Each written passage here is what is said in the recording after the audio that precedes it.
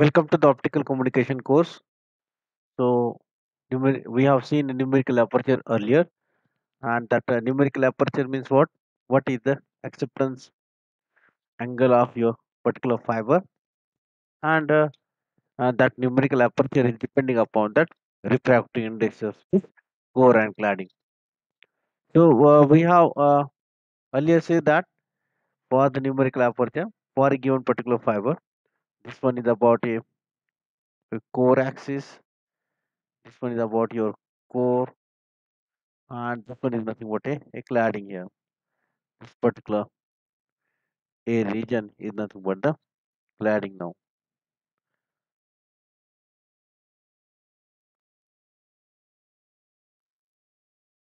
So in this case, what happened? Whichever the rays are incident, whichever the rays are incident there, or with this particular here, these rays are incident. So these rays will make their that angle that is more than the critical angle. Then and then your signal will be propagating through the fiber. Now that rays passing through the from this air we have to the fiber, and then when it comes to this fiber, then again it will propagating through the fiber. Now our aim is about to see that how much will be the acceptance angle, because whichever the rays are accepted by this fiber, so that will propagating through the fiber here. So that cone is nothing but acceptance angle cone,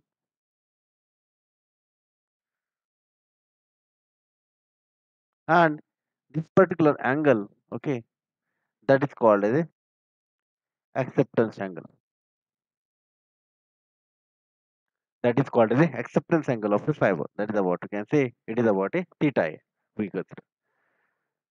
Now for the given acceptance angle values, we have obtained that equations for the numerical aperture, and that numerical aperture is nothing but equal to Na is equal to what? Under root of n1 square minus n2 square. Now in this case, n1 is nothing but the refractive index of a core, and n2 is the refractive index of a cladding. And again, we have considered that for the refractive index difference, okay, so we can say that del is equal to relative refractive index difference,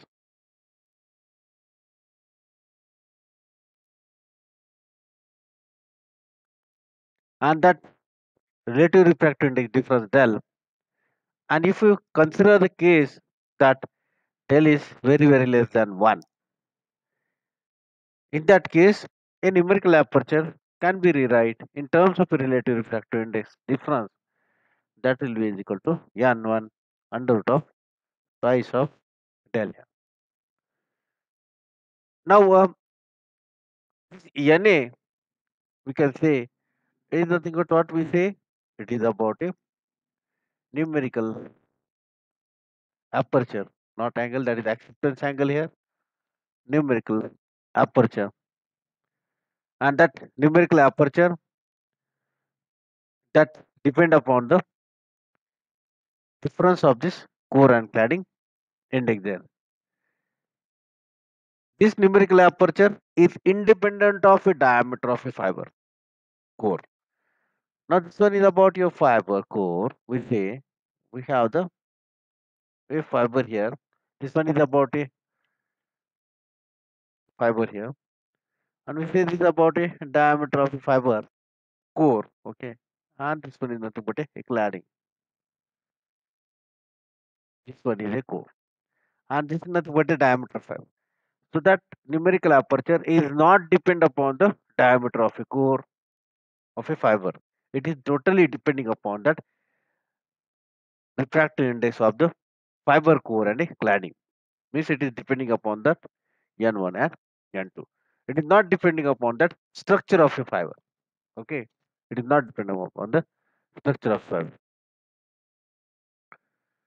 So we can consider here a numerical values that numerical aperture of a given particular fiber whenever we consider that whatever the refractive index for the core and a cladding.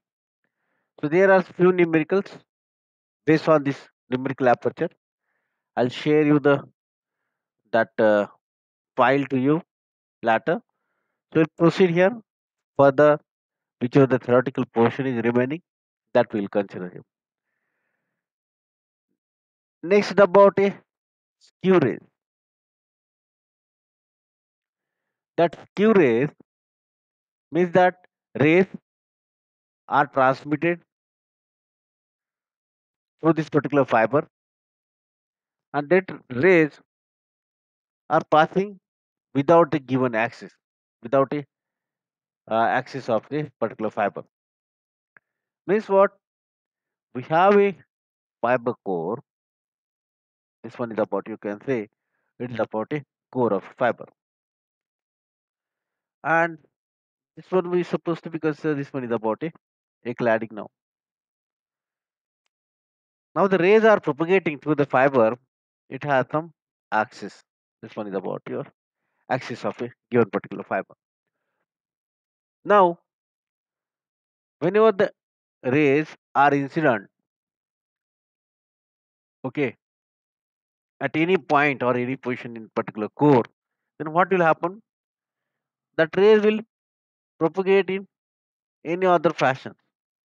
Okay, or we can say that likewise.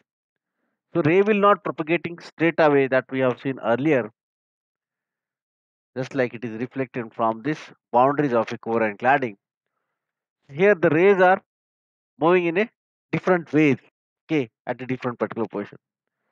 So now if you see the particular fiber core, so in that case, that rays are looks like a helix. Now supposed to be, if you consider here, so means your rays are propagating inside the fiber, likewise this particular structure here. And if you cut the section of the given particular fiber, so it will looks like that rays are propagating by a structure of a helix there. Whichever the light is propagating through the fiber, okay, so that light is not uniformly distributed here, and they have the reflection at a different places. They have the reflection from the different places, not only exactly the boundary of a core and cladding. Because of that reflection from any other place, so that rays are generated. Means this is not just like a disturbance for this particular light rays propagating to the fiber them. So that diffraction is occur, or you can say that a reflection from this particular place is occur because of that whatever the incident light or a incident ray, and it is totally depending that meridional rays means what? We say that rays are propagating through the axis of the fiber, that is propagating through the axis of fiber, core axis of fiber. Okay, so but other rays generally we say that they are reflecting from the boundaries of a core and cladding, but these rays are propagating with a different uh, ways, or there will be a delay for the given propagation. Okay, so there will be propagation. If you see that, if you measure the output here, or they may be a lost inside a given particular fiber. So that rays, they belongs to, even if we say that they belongs to the acceptance angle of a fiber, but some rays they are propagating through the, in the case of a this particular phase here. Okay, that is called as a helix wave of a propagation takes place inside the fiber. So now before we conclude that how your light rays are propagating through the fiber, we need to see some particular basic. So what are the mode theory of a propagation there? So we consider here a mode theory. for your optical propagation. For your optical propagation. Now, mode theory means what? What are the various modes occur? What are the various modes occurs inside the particular fiber? Just a mode, we can define that waves or that particular rays has a difference in the wavelength there, has the difference in the wavelength, or they are reflecting with a different boundaries, the different core and cladding boundaries, okay, at different places there. I mean, there is a variation in the what we can say a wavelength or variation in that particular rays there. So to understand this particular mode theory for the optical propagation, so we should know that how your wave is generated, and then we can go ahead or we can proceed that how your wave is propagating through it. So all you people know that you are propagating, okay, propagation of wave in a free space, that you know that, okay, uniform plane wave already you people know that. So in this case, what happened? We have the field component of electric field and a magnetic field. Now, supposed to be we say that this is about the direction of propagation of a wave in a z direction, and this one is about you can say that is about x, and this one is a y. Now I say that my electric field vector is along with a y. So in that case, your wave will be looks like means we have the electric field vector is likewise.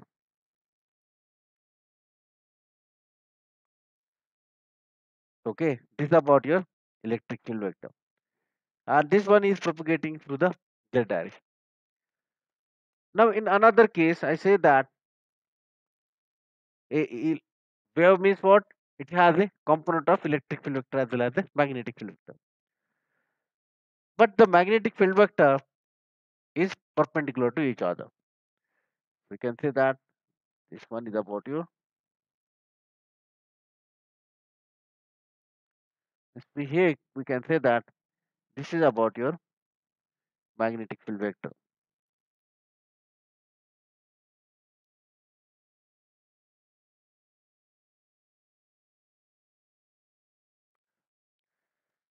Now, how your wave is looks like? This one is about a direction of propagation of a wave.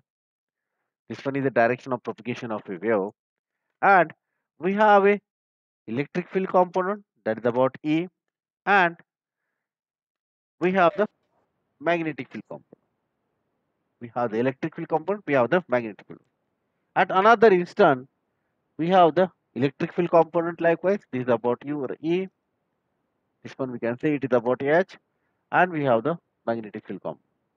Okay, E and likewise.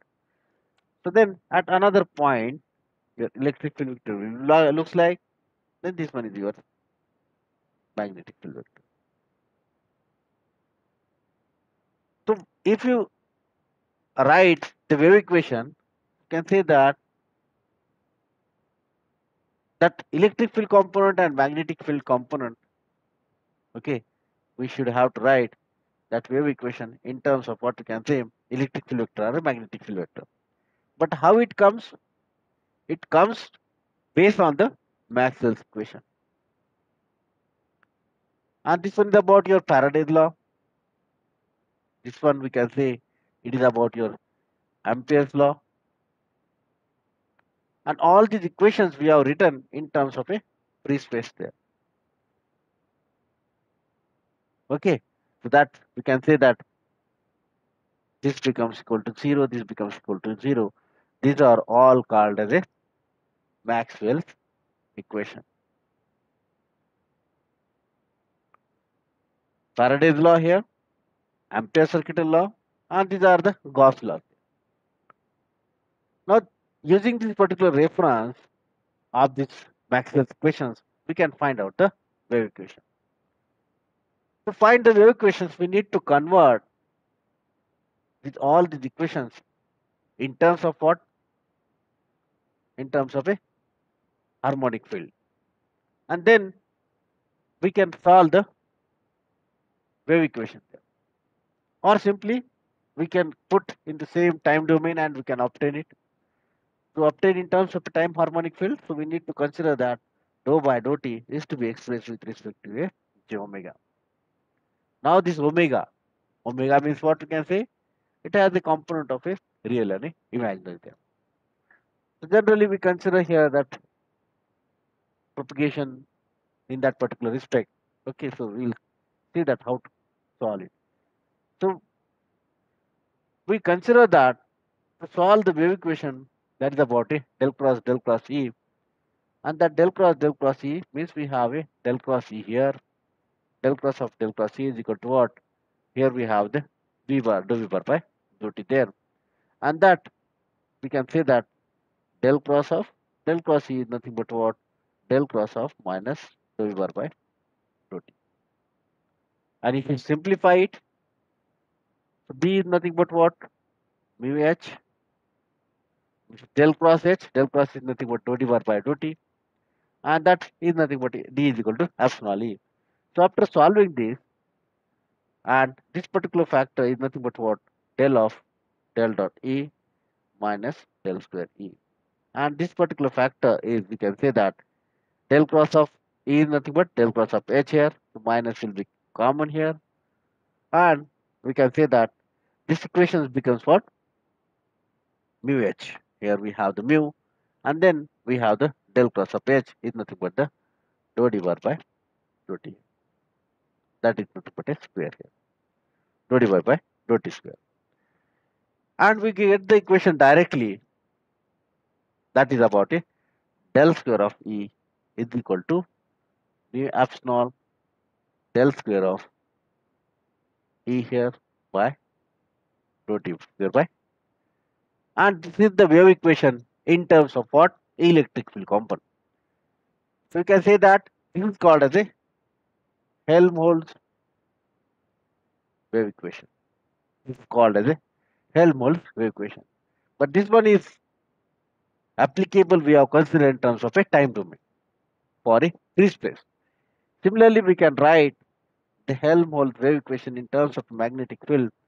That is again the same. We have small dou square h by dou t square. Okay, these are about the Helmholtz wave equation in terms of electric field and a magnetic field. But if you take a reference in terms of a your wave is propagating, this means all these equations are, we can say that your wave is propagating in a free space. This your uniform plane wave. When we say it is about the word uniform plane wave, it is nothing but what? Your electric field component and electric field component and a magnetic field components are perpendicular to each other, and both are perpendicular to the direction of propagation. This is about your electric field. So if we solve this, okay, if you take it terms and again solve this particular equation, so we will get that this particular constant is nothing but for the propagation here, and that propagation constant we are getting because we say it is forwarded. Okay, we can say that wave is propagating, so we can solve it. We'll get that a propagation constant, and that propagation constant, it has a term of what? Gamma is equal to what? Alpha plus j beta. This one is about your alpha. Okay, and that's about your beta. We say that a propagation vector. So now in the case of phase constant, and we can say it attenuation. Okay, so in the case of that propagation constant, we can write the wave equation in terms of a propagation vector. So in that case, if you obtain this propagation constant, we'll get that a term of a phase velocity with respect to whatever the propagation constant. If we consider the phase velocity, it is nothing but what? Under root of mu epsilon. 1 is equal to under root of mu epsilon. And if you solve it for this proper way, that phase velocity is equal to what? Under root of a mu epsilon we say. And if you further solve, we consider that it is not belongs to the free space here, so we can say that mu is equal to mu 0 mu r, epsilon is equal to epsilon 0 epsilon r. Now this term we can solve it 1 by under root of mu 0 epsilon 0, and this one is nothing but what we can say that is about mu r epsilon r. And this 1 by mu 0 epsilon 0 is nothing but the velocity of a light in a free space. Since we say that c is equal to 3 into 10 to the power 8, and that is equal to what? Under root of a mu 0 epsilon 0. This one. So we can obtain that what is the mu 0 and epsilon 0, and we will get that the velocity. Okay. So now in the case of a optical communication, we need to see that what are the rays are propagating. Okay, what are the rays are propagating? And here we say that a gamma, or some people they have used the word a k here, and that is nothing but what we can say it is about a propagation vector or a propagation constant. If we consider that in terms of propagation constant or propagation vector, we can write the equation of a wave in terms of a psi 0 and exponential of a, we can say that j omega t minus k to r. That's about the direction of propagation. And you can say that your wave is propagation with a particular phase shift. And that vector, propagation vector, we can calculate. We say that it is nothing but a twice pi by lambda. That is, we say it gives the direction of propagation, or you can say that a free space wave number. You can say that free space wave number. And this gamma, this lambda, we say it is not what we can say. Eh? In terms of optical communication, we say that it is nothing but the optical wavelength in a vacuum. Okay, in a vacuum. So using this particular theory, okay, using this particular theory of a whatever the optical theory or optical wave propagation there, we can calculate that what are the various modes occurs inside the particular fiber there. So modes in a, if you consider that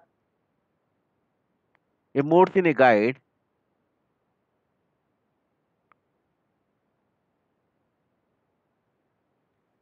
that coaxial cable is a cylindrical, suppose that cylinder is nothing but a guide now for propagation of the wave. Now we can word we have used that a guided wave, it's in a optical fiber, we have a core, and that light are guided through this particular core. So that's why you can say that word a guided wave. So mode in a guide, okay, that mode in a guide means in terms of the optical fiber, it is a guide is acting as a core, and light is propagating. So mode in a this particular guide. Okay, mode in the guide here. So now we use the word that is about a guide. Means why word guide? Because that light are guided by this particular core. Light are guided by this particular core. That's why we can say that about a guided wave. In the case of a fiber, in the case of a fiber, we say your light rays are propagating at some particular point, at this particular point. If you see that now, we say that they are about just like a incident here, and we say that a light is incident from this particular place. That is about your vector. Vector is propagating. So then it will be reflected from this particular place. It will be reflected here, like that. So this is nothing but a light is guiding through this medium here. But at that point, whichever the vector we have, so it has a, we can say that it has a vertical component and it has a horizontal component, or can say that vector. Okay, so that wave vector, the wave vector means we can say that direction. Generally, we consider it is propagating in the z direction. The wave is propagating in the z direction. You can say that this one is about your x. Okay, this one is about your x component here. So a axis of a fiber here, we supposed to be considered about a core now.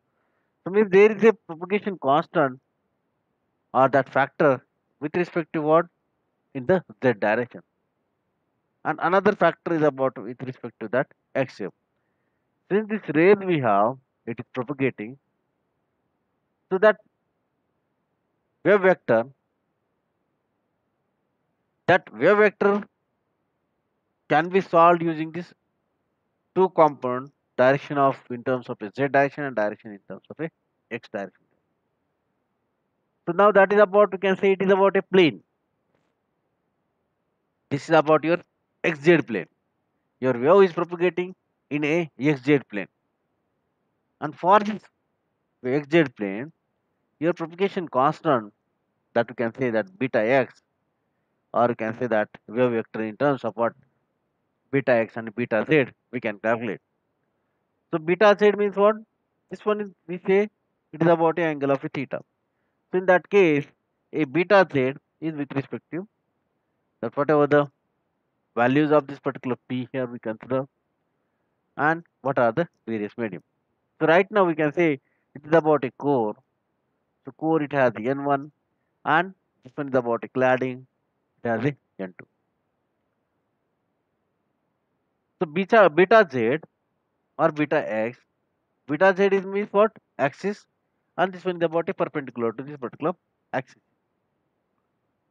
So theta, okay, that's about a cos of theta, and this one is about your n1 is the co-refractiveness, and your wave is guided by this factor. That is about it. Wave number is about your k here. K is your wave number. So that's why you can write that is about k n1 sine of theta, k n1 cos of theta. Okay, we can write our wave equation in terms of this way. Means your field vector is propagating, your field is propagating in the z direction.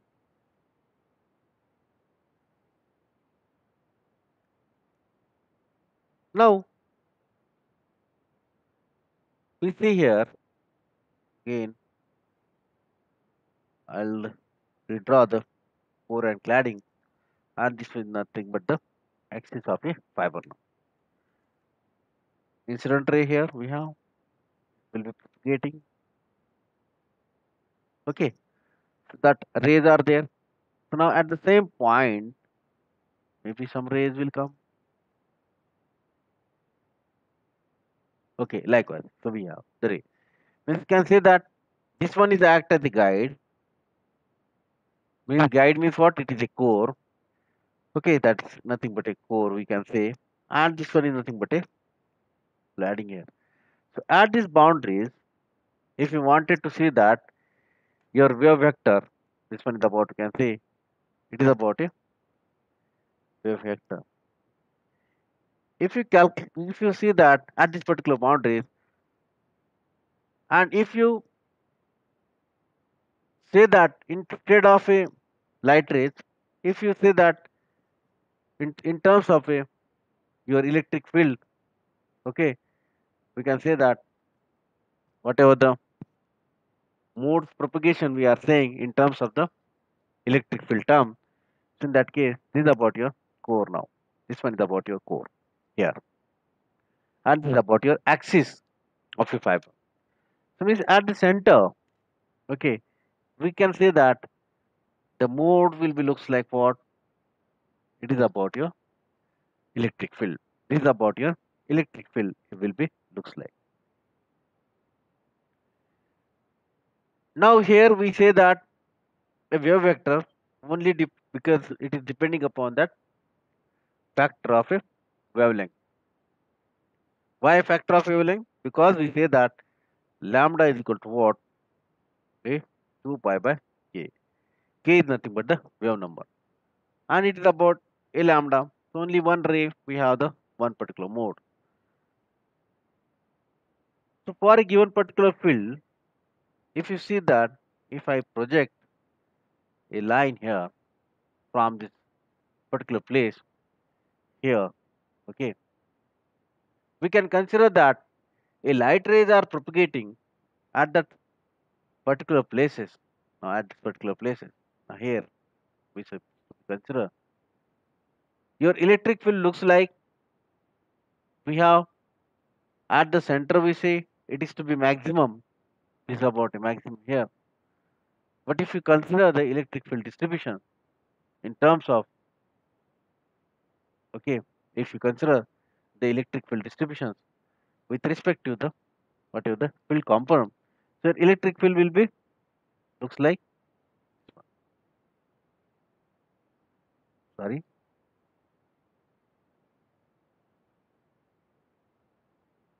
Okay, so likewise, your electric field distributions will be likewise.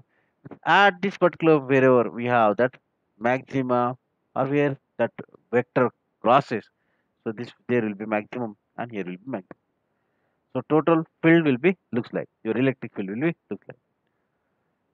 This way we can express that modes in a particular fiber, modes in a particular fiber, and that we are expressed in terms of a transverse electric field. Okay, this one we can write or with the rays of a propagation we are saying that are correspond to the that word we say a transverse electric field. Transverse is more means what? It is about a perpendicular. We say earlier here that is about we have the uniform plane where we have the electric field and magnetic field component. This is about your H. This is about your E. H. This is about E. H. This is about E. Now this field component are transverse in nature. Means your electric field and magnetic field components are transverse because they are perpendicular. So uniform plane wave, if you say what do you mean by uniform plane wave? A wave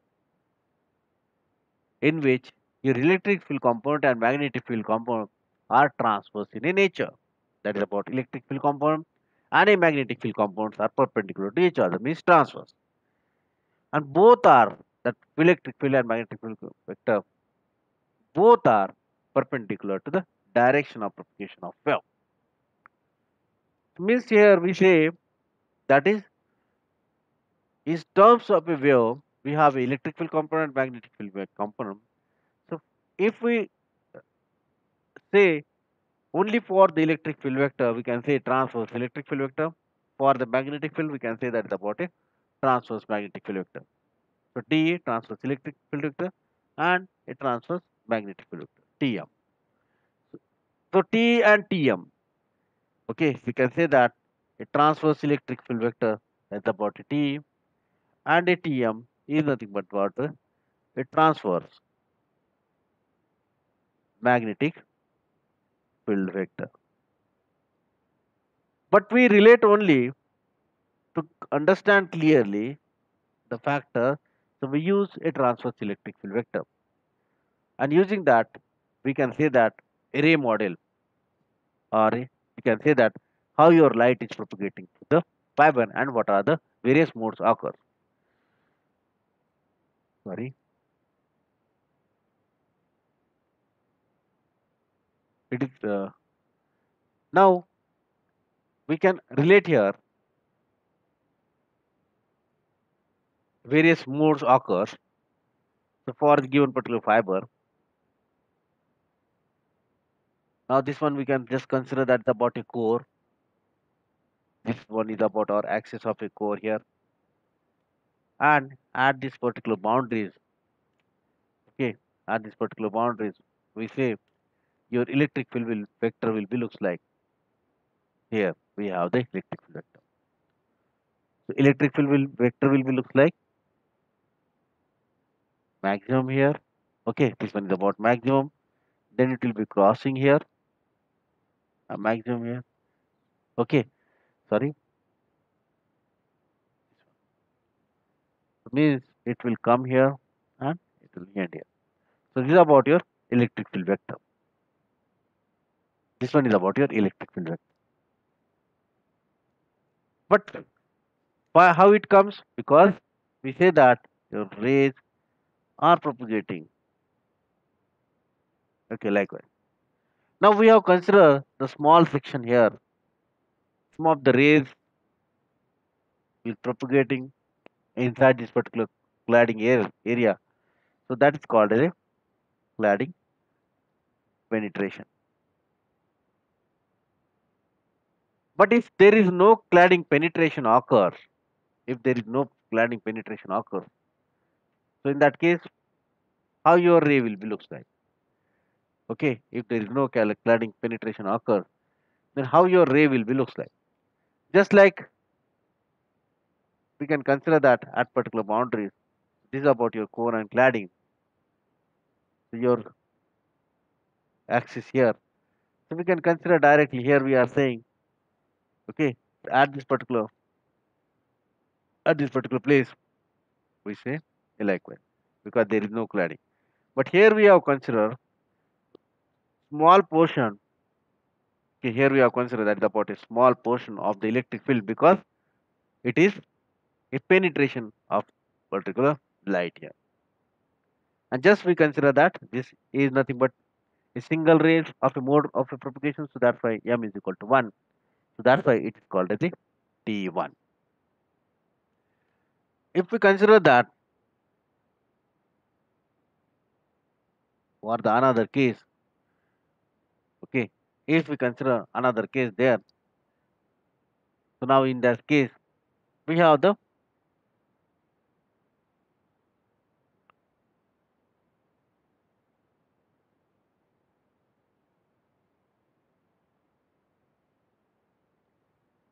now this is called as the T2 mode.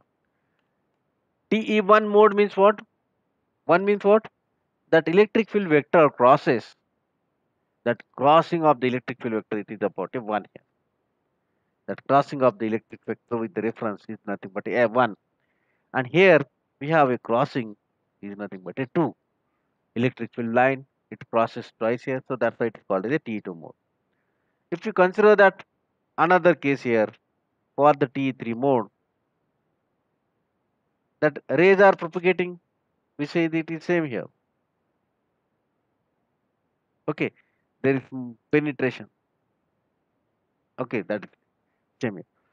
Now in the case of a T3 mode, this is supposed to be axis here. So you can consider that your rays are propagating, one crossing here, another crossing here, another crossing here. Okay, so likewise, this is nothing but a portion of a depth of penetration. One crossing, another crossing, another. So that's why this is nothing but a T3 mode. So at the end, if you find out how your electric field vector looks like, so according to that, we can say that modes will be occur. So generally, we will consider that the case of that dominant mode and all.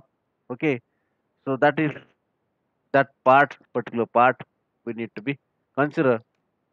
Okay, and in the case of your optical fiber, we just say that your light is propagating through the fiber here.